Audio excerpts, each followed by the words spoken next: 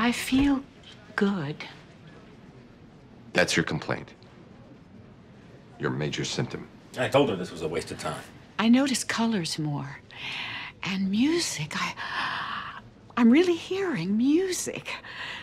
I'm 82, and I'm supposed to be playing canasta with the other old ladies, but now, when I see a guy with a cute butt, I can't stop looking at him.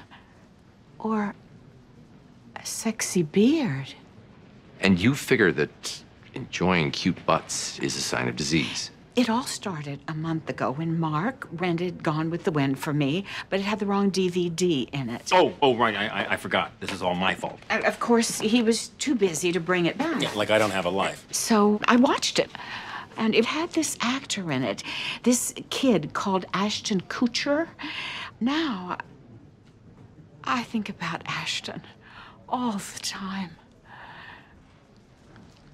All the time. You remind me of him. Same bedroom eyes. People are always mixing us up.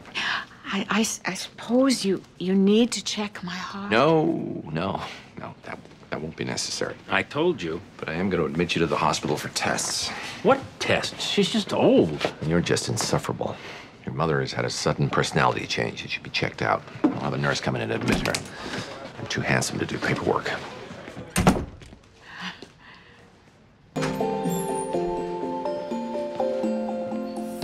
The healer with his magic powers. I could rub his gentle brow for hours.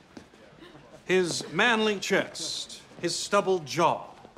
Everything about him leaves me raw. Psych ward's upstairs. With joy. Oh, House, your very name will never leave this girl the same. It's not bad for an 82-year-old. She asked me to give that to her true love. What can I say? Chicks with no teeth turn me on. That's fairly disgusting.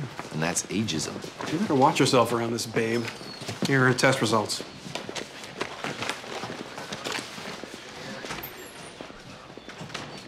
Impressive.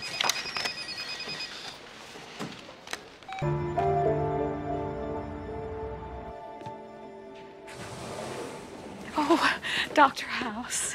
Well, it took you long enough. We've been waiting here. Mr. Adams, would you step outside for a moment? Why? Because you irritate me.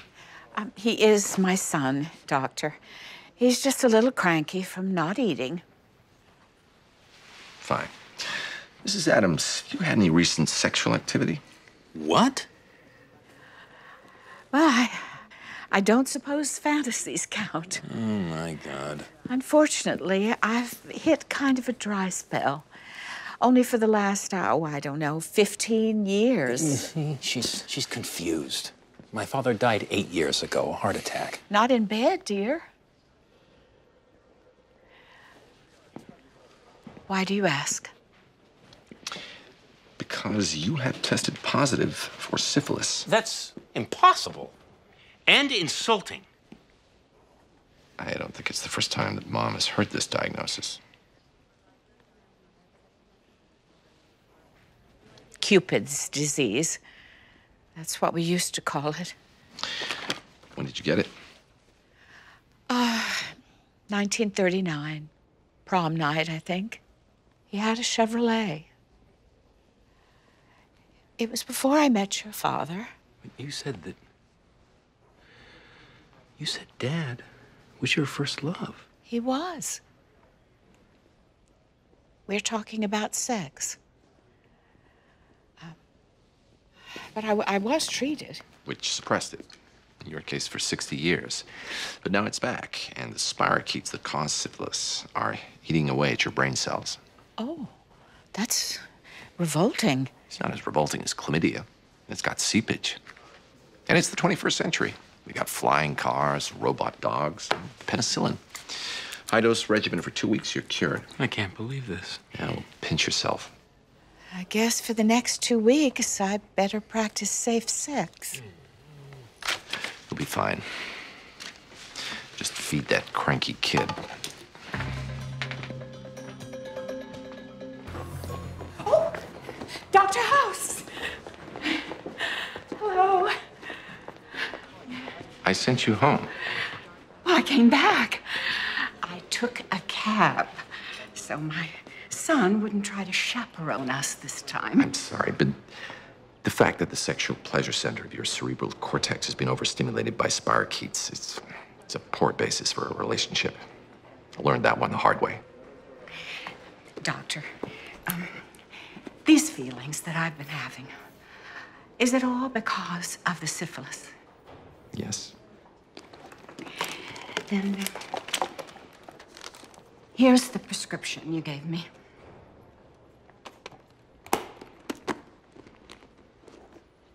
Well, it's not likely I'm going to infect anyone. No. But it'll kill you. Well, gotta go sometime, and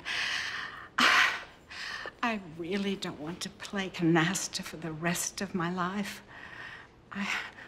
I like feeling sexy again and making a fool out of myself with handsome young doctors.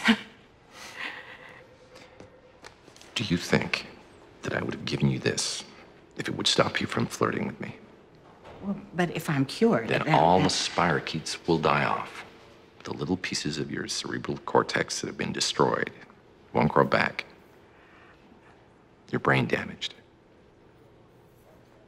Doomed to feeling good for the rest of your life. Really? Thank you. Georgia?